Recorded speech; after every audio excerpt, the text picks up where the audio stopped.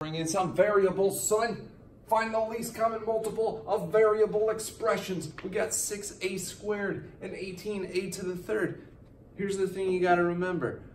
Before we were looking for the greatest common factor, which is what do they both have in common? Now that we're looking for the least common multiple, you got to go the top dog on everything. So this one has a to the second power. This one has a to the third. You got to go with the higher one on all the variables. So it'll be something a to the third. Now we can ignore the variables and just work on 6 and 18.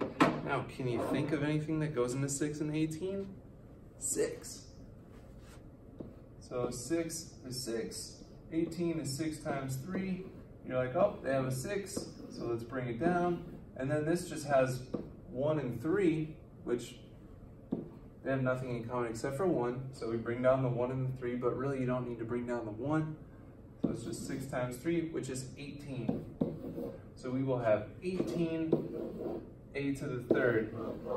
That's our least common multiple. Remember, variables, you go with the highest one for everything.